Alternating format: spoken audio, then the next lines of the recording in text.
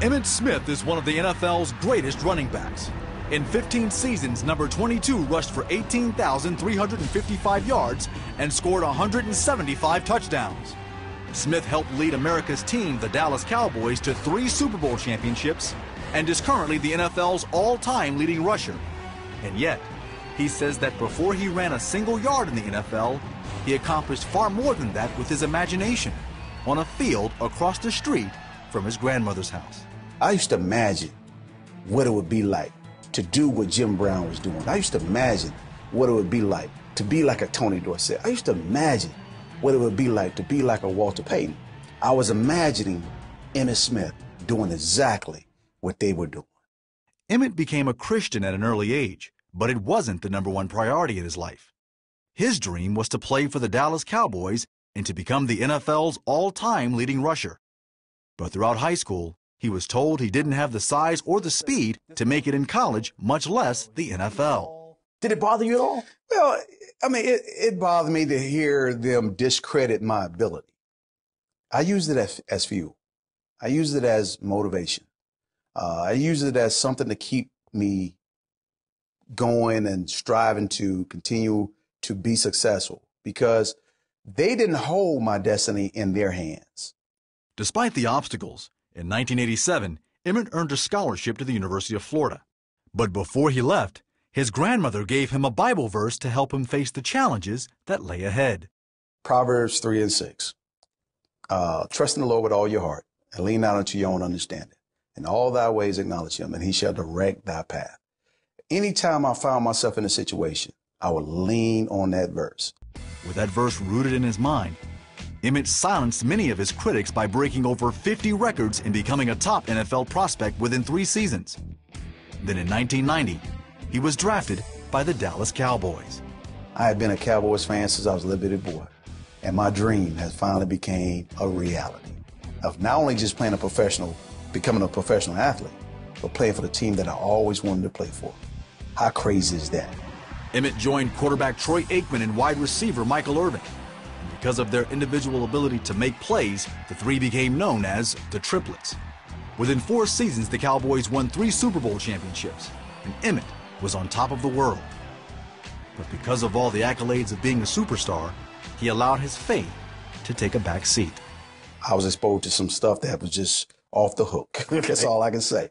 I was in the club doing all these things, and I did it. I was thinking about getting married at one point. My mom said, don't get married. You're too young. Go out there and experience what life has to offer, pretty much. And I did. But the 1997 season proved tough for Emmitt and the rest of America's team. The injury-plagued Cowboys mustered only a 6-10 record, and a banged-up Emmitt was looking for answers. But he remembered the Bible verse his grandmother gave him. At some point, you start saying to yourself, what am I doing? I started asking myself. That means my spirit was like churning, like, this can't be it. This is not the end to all things. This is good for a moment, but it's not that. And so I started just like thirsty. And at that time, I was going through a little bit of turbulence in my career.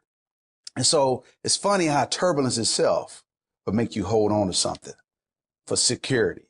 And so the only thing I knew is trust in the Lord and lean not unto your own heart, and all thy ways acknowledge him, he shall direct thy path. That's when he met Bishop T.D. Jakes. Then I ran into Bishop Jakes, and it all changed right then and there. I went to the Potter's house. He actually moved to Dallas around in 95, I believe. And I went to a Manpower conference. Power, Money, and Sex. PMS was the title of the sermon. And I was sitting there, and he was talking about it, being connected, being corrected to the right source. With his faith as the #1 priority, Emmitt had one goal he hadn't achieved. But in his 13th season as a Cowboy, Emmitt became the NFL's all-time leading rusher. He spent his final 2 seasons with the Arizona Cardinals until he retired following the 2004 season. Then in 2006, he decided to show that he didn't just have the moves on the field, but on the dance floor as well, on ABC's Dancing with the Stars. And it wasn't quite what he expected. Was Dancing with the Stars out of your comfort zone? Completely out of my comfort zone. Season 1, Holyfield did it. Season 2, Jerry Rice did it, and Master P did it. After watching the show with Jerry Rice and Master P, thank you to Master P. Master P set the bar so low there was no way I could fail. Want those white shoes. He set the bar so low, and Jerry did such a good job. I felt like, yeah, I could do better. Dancing is a lot more difficult than people would think. To have the right posture, to understand the nuances of the steps, to get the routine down pat to where you're not thinking about it. And what I learned by going 8 hours, I was able to get the steps, the routine, the techniques out of my mind. Once I learned them, I put them all on the side. Then my personality came out. I was able to have more fun.